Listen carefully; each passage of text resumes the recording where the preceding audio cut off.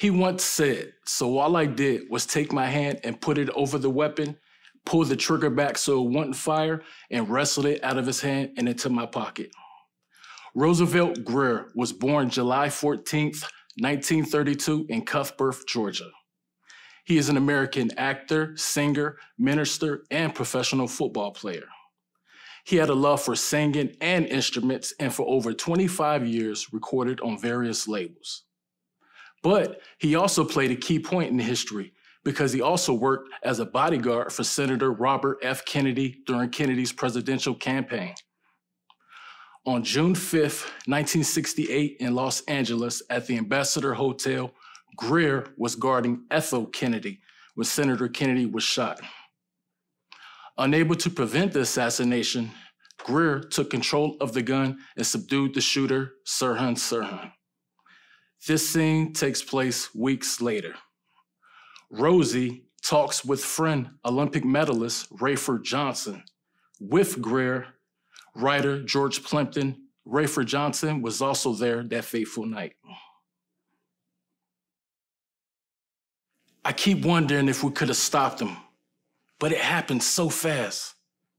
Senator Kennedy had just shaken hands with that busboy Juan Romero, and then it happened. After you and I wrestled Sirhan to the ground, I kept thinking, my point was to hold him. I put him on a table and wrapped his legs so he couldn't kick. Do you remember? There was this guy standing next to me, and George Plimpton was struggling to get the gun out of his hand, so I put my hand over the weapon and pulled the trigger back so it wouldn't fire. I wrestled it out of his hand into my pocket. At that point, people were trying to attack Sirhan, so I fought them off. The guy next to me was trying to twist Sirhan's leg, so I kicked the guy. When they realized I was fighting against them, they stood back. Then I handed the gun to you, Rayford. We did everything we could. I keep seeing that busboy crate on Senator Kennedy's head. He had a rosary and placed it in Senator Kennedy's hand. I still hear the senator asking Juan, is everything okay? And Juan answered, everybody is okay. Kennedy turned away and he said, everything's gonna be okay. But everything wasn't okay. Senator Kennedy died 26 hours later. Rosie Grier recorded a tribute to Robert Kennedy, People Make the World.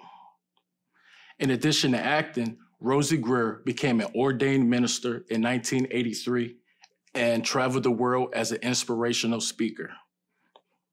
He also founded American Neighborhood Enterprises, a nonprofit organization that serves inner city youth. Meanwhile, a man of many interests, he also wrote a book called Needle Point for Men, a hobby he picked up while out at craft stores. He maintained a lifelong friendship with Rayford Johnson until Mr. Johnson died at the age of 86. Today, Rosie Grier is 90 years old and resides in Santa Monica, California.